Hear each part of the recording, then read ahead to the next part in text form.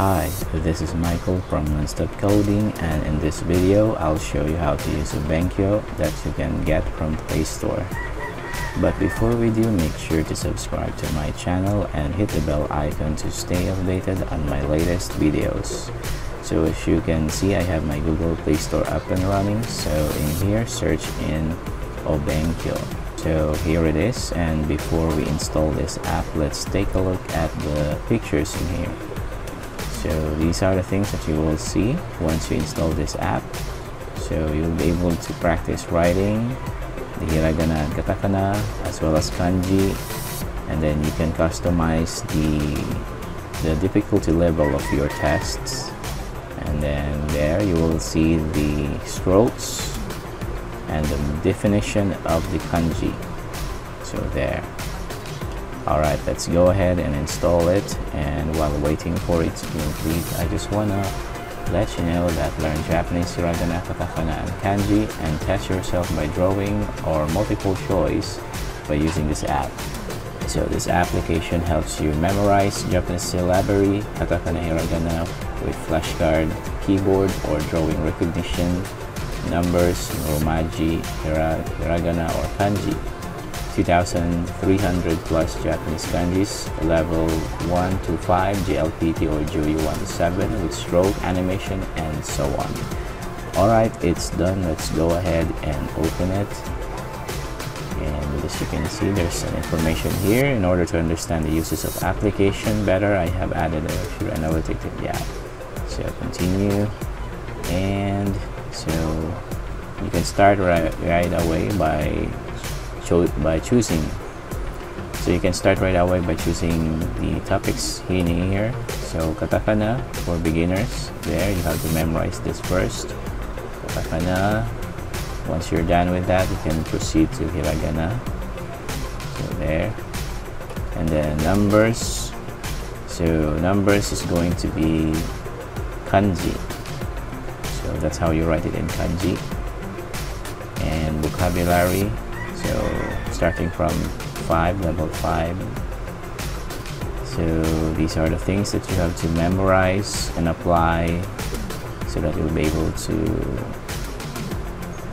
communicate with the Japanese. So there, match contest, pocket, pocketo, pen, knife, knifeu, tepu recorder, and so on. So there's really a lot. And if you notice, there are these tools at the top. So this one here is selection mode. There, display mode, and this one is search. You want to search something. And let's go back. So this one here is settings. By going to settings, you will see this one here. So show ads. Let's remove the ads if it's possible. Analytics as well.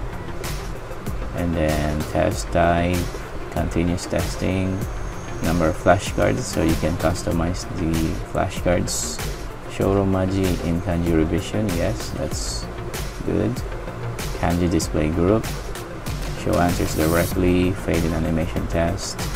And so on. So you can also change the theme, and if you notice, some of the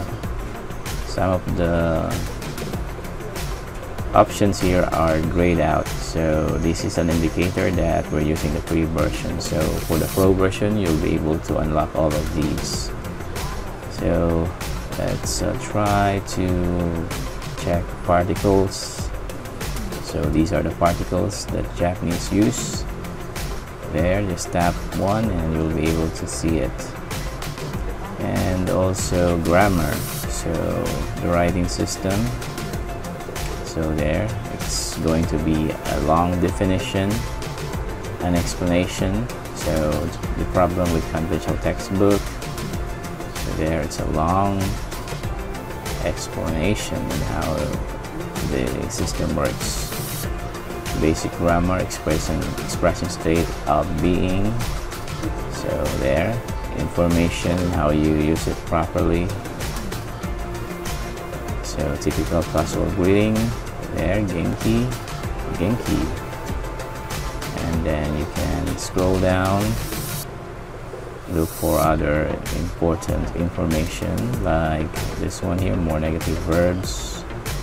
So you'll be able to use this to have a long conversation with the Japanese. And then let's also check other things in here, like this one, tests.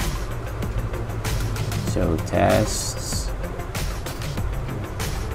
okay. Alright, so let's try kanji, then L54.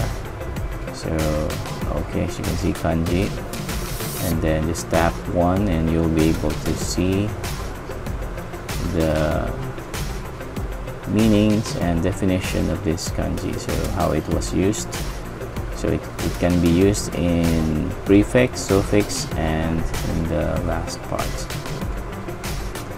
So this one, it has a lot of, so if you tap the stroke, let's say for example this one, so there, that's the first stroke that you have to follow.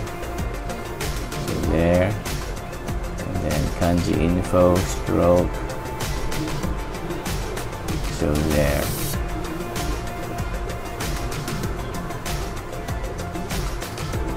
So that's how you write it. So just tap 1 and you'll be able to see. So this is the overall, then this one and this. So that's how you use it. And let's take a look at other things in here. So let's try this one. So JLPT, numbers,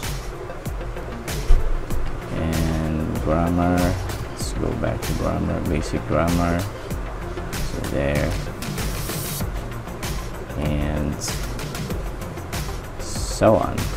So the last part, the advanced topics that you can see here is going to be formal expressions and so on. Let's try that. So there. So you can notice it's already written in kanji, which is more advanced topic. So that's it. So that's how you use this application, and I hope that you have enjoyed this. Thank you so much for joining me, and I'll see you next time.